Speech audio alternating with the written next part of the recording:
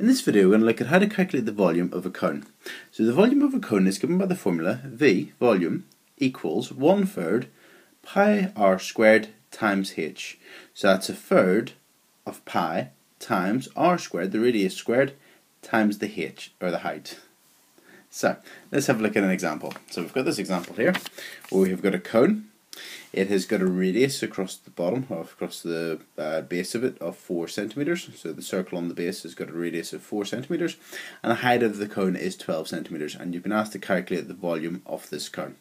So we've got the formula: volume equals 1/3 pi r squared h. So what we're going to do is we're going to substitute these values into here. So the volume equals 1/3 times pi times the radius, which equals 4 squared, times the height, which is 12. Okay, so you're going to work that out. So you get 1/3 times pi times 16 times 12. Let's work out what this part is. So what I'm going to do is I'm going to work out 1/3 times 16 times 12. So 16 times 12 equals 192. So you've got volume equals 1/3 times pi times 192.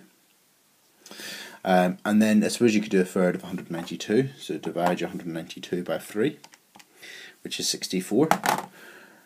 So what I'm doing at the minute here is I'm just working out the numbers part. Okay, so we've got the volume equals 64 times pi. So if they told you on a non-calculator question to work this out, you could do this using the grid method to work out that sum. You could divide it by 3 to get 64, and you could leave your answer as, at this point, the volume equals 64 pi centimeters cubed if you wish.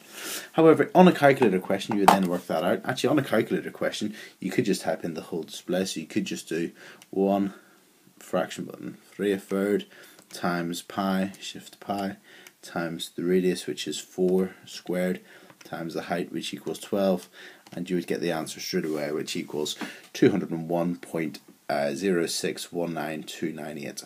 Okay, so that would be, you could just write that down, volume equals 201.0619298.